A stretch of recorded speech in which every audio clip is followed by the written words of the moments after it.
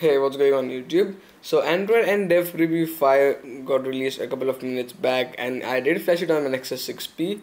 So let me just quickly show you. If I just go into my settings and if I just scroll down, as you can see on about phone it says Android 7.0, and in Android version also it says Android 7.0. It is based on July 5 2016 security patch level and the build number is NPD9DG. So if I just tap on the Android version, as you can see there's the N, and if I just hold it, it displays a small cat, and then if I do it again, it displays this icon. I don't know what that means, but I thought they would, I thought that they would have been adding the Nougat in the system updates thing.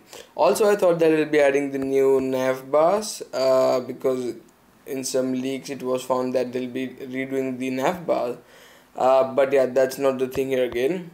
But other than that, all the settings are pretty much normal. For some reason we don't have the OEM unlocking thing. It's like grayed out, and we have another thing is WebView implementation. It's Chrome stable, and here it is, the multi-process WebView. So if you just quickly turn on the system UI tuner, which you could do by holding down the settings icon. So let us do that right now, and we'll just let it go. So let's see what all we get in the UI tuner here. We get the status bar, so we can do that. Always show percentage. I like this. The others, we get the split screen and things. Yeah, all the basic things that we had in the Dev Preview 4. I think it's just they have just added the Android 7.0, and I think they fixed a lot of bugs. But yeah, we'll be testing out. Oh, as you can see on my status bar, there are two vibrate icons. So there's the bug again. So yeah, it's a developed preview, so bugs are expected, but still this was like a bug in previous preview.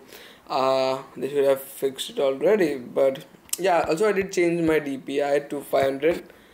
So yeah, it seems a bit smaller, so yeah, no reason to worry about that. But anyways, that's been it. Other than that, everything's pretty basic. You get the basic wallpapers that you got on the Dev Preview 4 and stuff. And yeah, that's been it. Thank you for watching this video, and if you like this video, give it a big thumbs up and share it with your friends if you want to share it. And I'll catch you guys in my next one.